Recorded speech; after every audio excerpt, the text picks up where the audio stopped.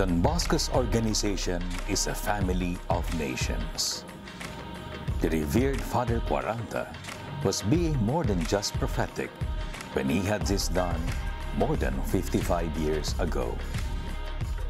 In the early 60s, the Salesians of Don Bosco were among the fastest growing congregations for men in the church, making their youthful presence felt in many countries all over the world.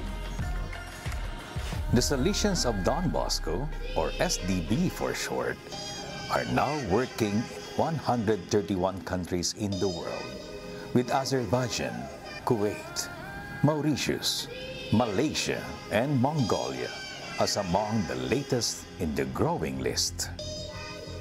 Don Bosco became a household name all over.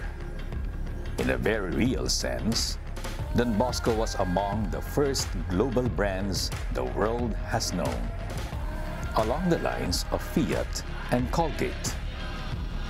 As of latest count, there are now more than 3,200 schools and more than 592 standalone training centers the world over. The Philippines is among those countries graced with Salesian presence. Salesian work began in Philippine shores in 1951, when Tarlac was designated as the first firm foothold of the Salesians, followed by Victorias the following year. Tarlac's story was that of a hand-me-down small school founded in 1947 by American U.S. Army chaplain Father James Wilson. Two Salesians from the United States were eventually sent to Tarlac to continue school operations of the St. John Bosco Academy, which eventually became Don Bosco Technical Institute. Don Bosco Technical Institute of Victorias, Negros Occidental, initially led the pack and became what Don Bosco was eventually going to make a name for, the dual technical academic secondary curriculum that was an absolute novelty back then. The generosity of the Osorio and Macmiking clans of the Victorias Milling Company, or VicMico, made DBTI Victorias an undisputed standard bearer of technical academic basic education all over Asia in the more than 2 decades following its official foundation in 1952. It was a story like that of the fabled growth of the Salesian congregation, referred to by Bishop Fulton Sheen as reminiscent of the multiplication of the loaves. Don Bosco Technical Institute of Mandaluyong followed suit in 1953, described by then Regional Superior Father Mario Aquistapache as the de facto mother house of the Salesians in the Philippines. Don Bosco in Mandaluyong was another providential hand-me-down story. It was the then Archbishop of Manila, Rufino J. Santos, who facilitated the transfer of the old San Carlos Seminary into the hands of the ready, willing, and enthusiastic early Salesians, who immediately worked indefatigably to run both a school and a youth center. From then, it was a story of a steady stream of growth and expansion. Don Bosco Technical Institute Makati and Don Bosco Technical Institute Cebu Boys Town followed suit in 1954. And Don Bosco Academy in Bacolor, Pampanga opened in 1956. Followed 7 years after by Don Bosco College Seminary of Canlubang in 1963 and the Don Bosco Missionary Seminary in Lawaan, Cebu in 1975 and the Don Bosco Academy Mabalacat in 1997.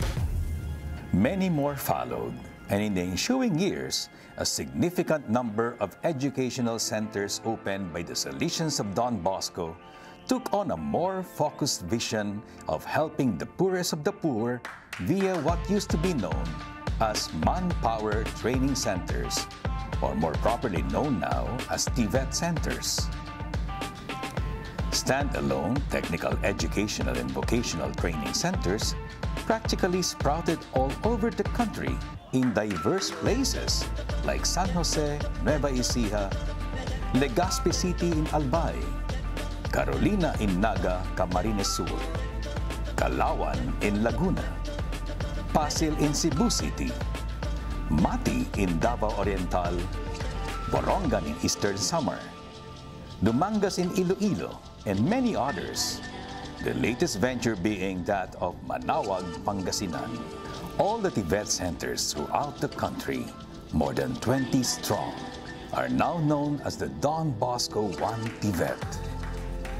All of them, including the DB1 TVET, are now collectively known as the Don Bosco Educational Centers Philippines Incorporated, or simply DBEC.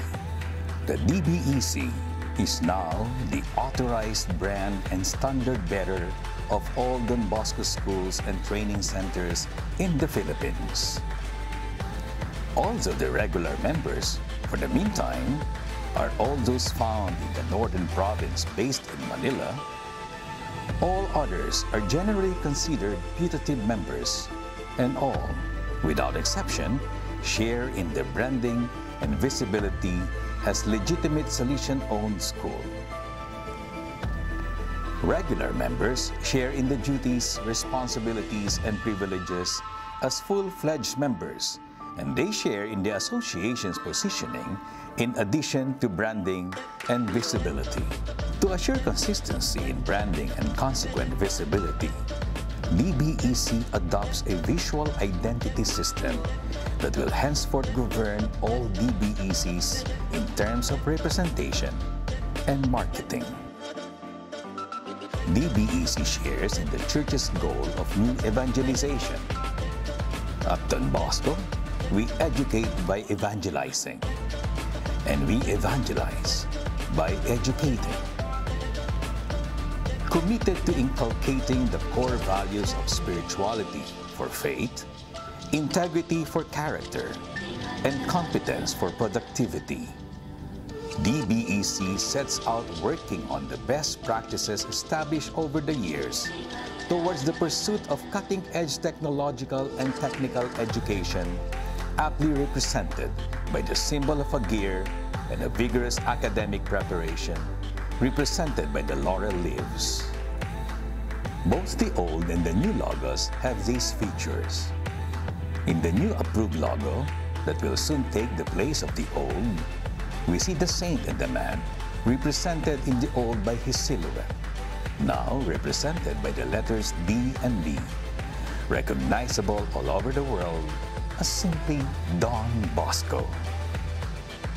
From this same great educator, the father and teacher of youth, comes the legacy of the fidelity to the Church and her teachings, represented by the cross that juts out prominently from the core. The laurel leaves now do not close the circle, but wind symbolically towards an undefined summit, suggestive of the idea that education is a never-ending, lifelong process that begins and ends with God the Creator, again reminding everyone that the goal and summit of all education is life in its fullness. We at Don Bosco Educational Centers Philippines Incorporated educate for life. Pro semper juventud, et semper vitam.